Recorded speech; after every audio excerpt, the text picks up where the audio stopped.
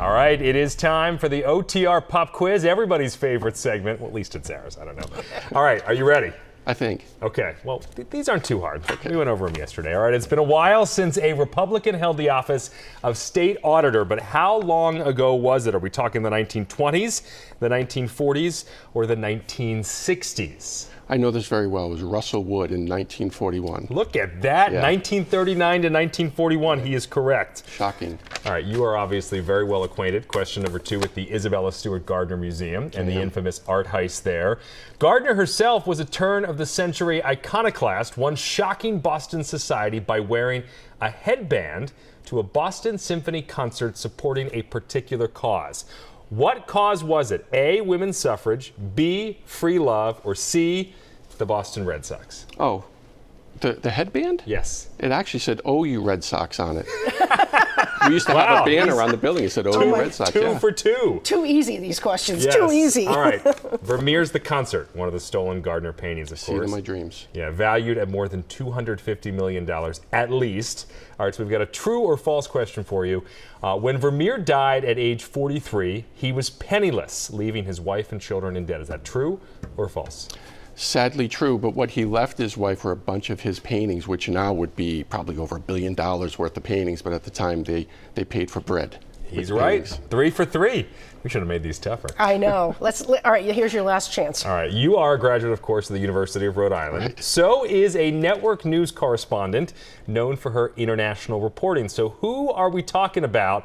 A lot of these have local connections here. We're talking about Christiane Amanpour, Leslie Stahl, or Martha Raddatz. Christiane lived in the same dorm I did, Ellery Hall. Oh my gosh. That's 4 for 4. All right, we're going to have to redo these questions and redo the show here. Thank you. Right. Thanks. Unbelievable. Congratulations. Thank you.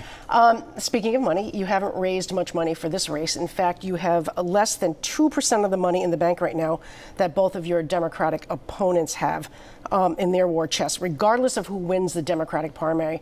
How do you plan to compete? Even though they may be spending a lot of this money for the primary, the fact that they have these names and they have these connections might make it a lot easier for them to raise bigger bucks when they run against you in the fall.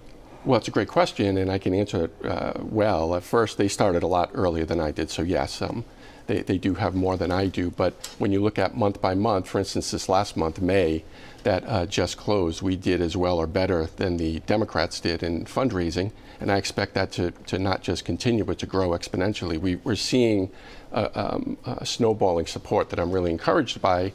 You're right, they will be spending a lot of money against each other this summer, while I continue to raise and get ready to take on whoever wins in September. And will Charlie Baker continue to help you raise money? Well, the governor's endorsed me, which is an incredible honor. Right. And I believe that I hope that he'll continue to attend fundraisers that I have. I hope the lieutenant governor will.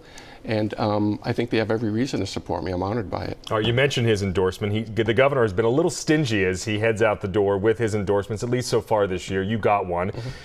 What would you say, how has he done handling this pandemic? There certainly have been some bumps in the road.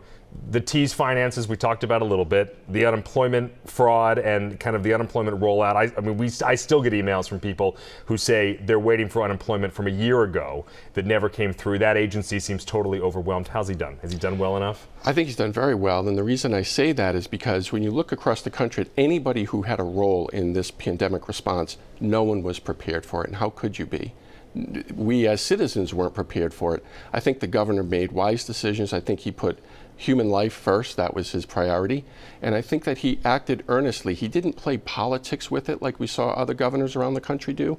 So I was impressed with the governor's response. Has he reopened the state fast enough, though? I mean, we still also get reports of state workers who are not in the office every day when private companies in some cases now are. Is the state open? Are all the agencies operating at a level they should be? Yes, but remember, some of those decisions are made at the office level. So it's not the governor saying keep these people home. I think he's been very smart about it. Are there things that in retrospect I think he could have done differently, or does he think he could have done differently?